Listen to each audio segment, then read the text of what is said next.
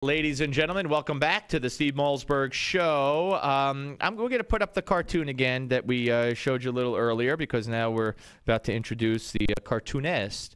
And there it is. There's the cartoon in question that's causing the stir, or at least caused the stir at the Daily Costs, and caused a stir of a reaction by cartoonist Ted Rall, who joins us once again. Hello, Ted.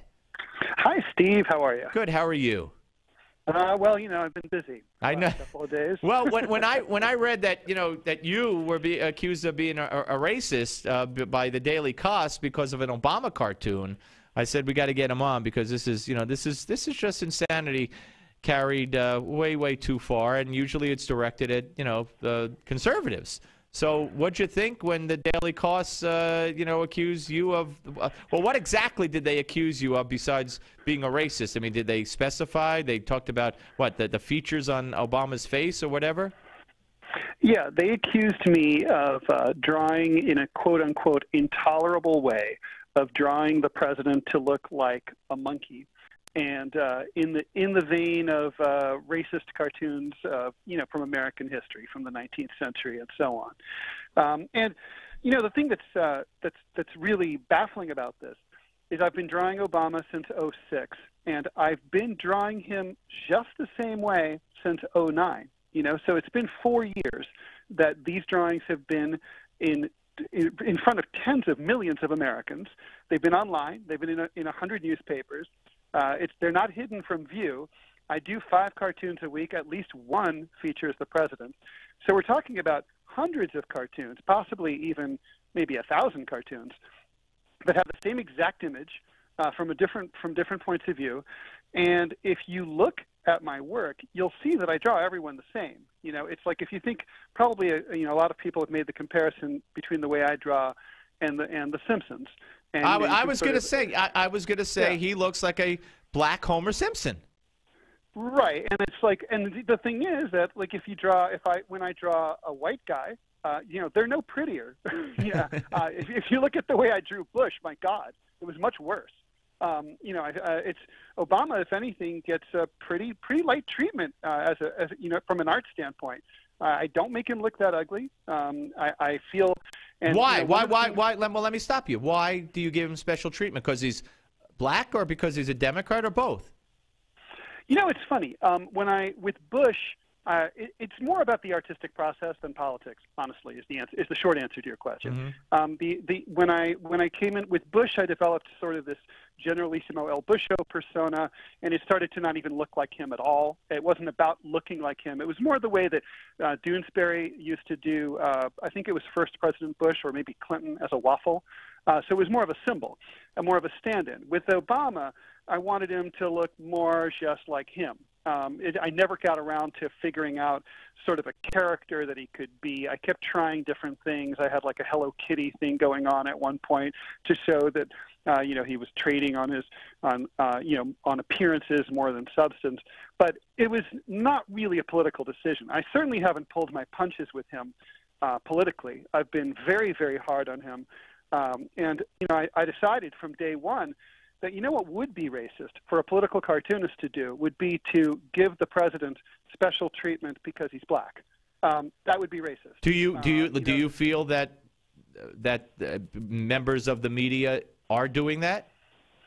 Oh, I mean, look, this is a conservative show. You're a conservative host, and I know, and you have a conservative audience. But yeah, absolutely. I mean, you have to be honest here. There's no doubt from the it's not a secret that most editors and producers are Democrats, and this president really gets away with a lot more than previous presidents, and I would say he gets away with more than Clinton did too. When Clinton really caught, during the Lewinsky scandal, he took all sorts of abuse. But I think the media is generally a little bit softer on, maybe significantly softer on Democrats than Republicans. And this president in particular has really benefited from kid gloves all along. There's no question. Because of his race.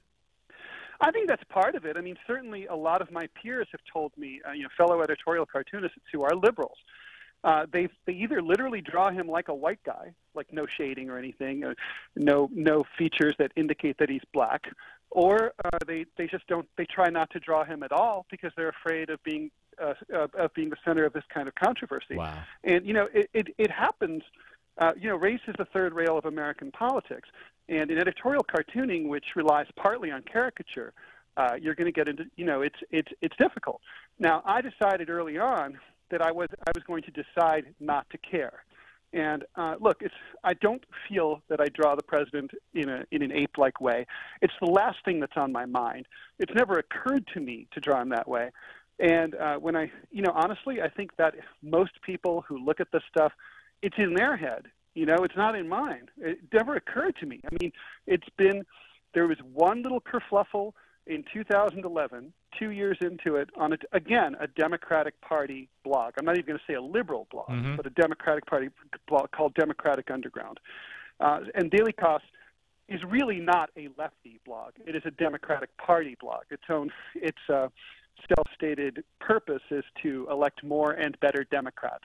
It's not about progressivism. It's not about liberalism. It's not about socialism. It's about getting more Democrats elected. And why do you think, though, and we're talking to Ted Rall, cartoonist here on the Steve Malzberg Show, who Daily Kos, who, by the way, I think you wrote on your blog that they don't pay you, so you really don't, you're not going to change your way, certainly not for hardly anybody, but certainly not for somebody who doesn't pay you. But why do you think, if this is how you've been drawing the president for so long, why do you think they came down on you or accuse you now?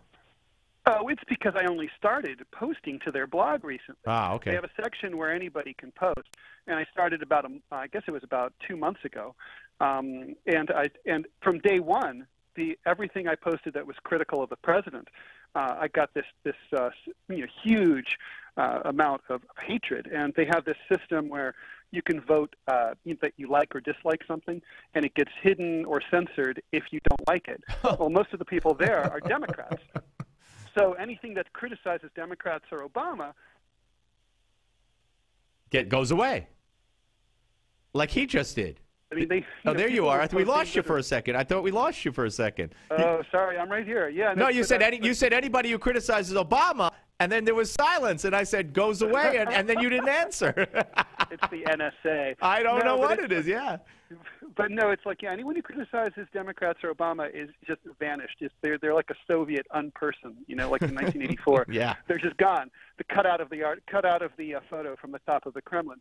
And that's totally what happened to me from the beginning. I had all sorts of negative votes. It's about the politics. I mean, if you look at the vast majority of people who came down on me, these are white Democrats, white guy Democrats who are just using this as an excuse. I mean, look, get ready, because in 2016, if Hillary is the nominee, it's just going to be sexism will be the new racism. That's the thing, and it's cheap. It's pretty poor tea. You know what I mean? It's real cheap. It's tacky.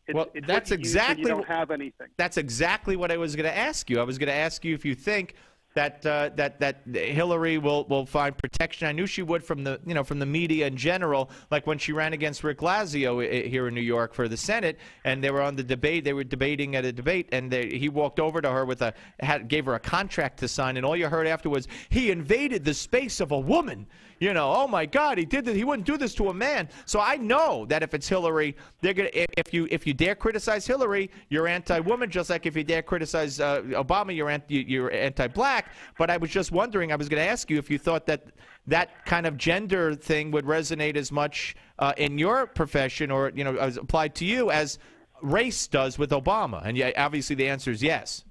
I mean, yes. I mean, look, it's the thing is, nobody appreciates being accused of racism or sexism in the United States, but it's doubly worse when you're on the left, and it's triply worse when you're a lefty political cartoonist or commentator, because it means that you're going to be discredited with people who should be your fans, who should be buying your books.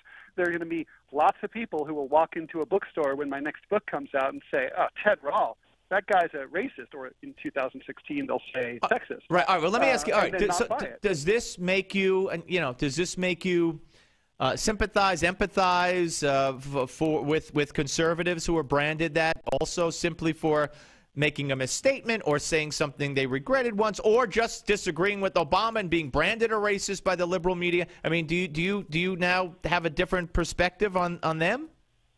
Well, I guess I do. I have to slice, I have to slice those the people who've been victimized. Sure. It's not a blanket statement, but yeah, into different places. I mean, I think I've heard things that I think were racially offensive, and I've also heard things that absolutely were taken out of context and were unfair, and where it's just on the politics.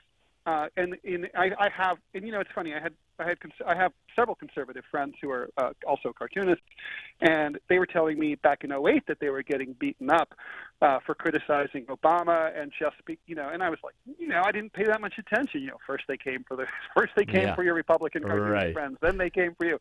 So it's like that's kind of, it's certainly something that we are all as political cartoonists aware of, and we're all frankly a little bit afraid. And if you look at the collections of editorial cartoons over the last 4 or 5 years, look, I mean, people are too nice to Obama. They just are. I mean, this is not the job. The job isn't to be nice to the president. I don't care who he is.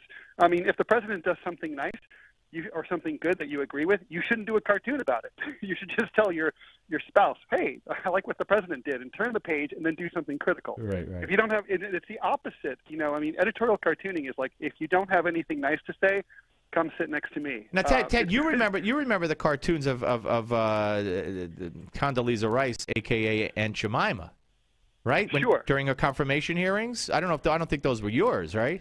No, I didn't. I did do an anti-Condoleezza Rice cartoon and 2 anti-Colin Powell cartoons. Oh, was that the one? That was the one with the bird on bushes, with the.